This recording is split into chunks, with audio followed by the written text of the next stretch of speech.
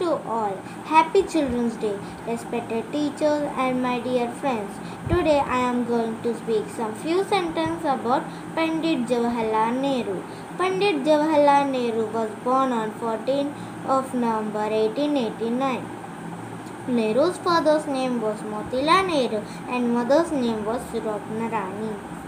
He was the first Prime Minister of India.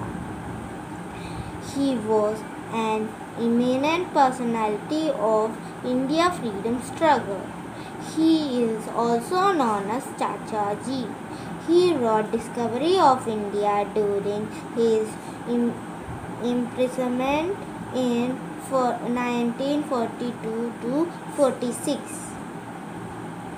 He loves children so much, so his birthday 14 November is also celebrated as Children's Day. Thank you and have a nice day.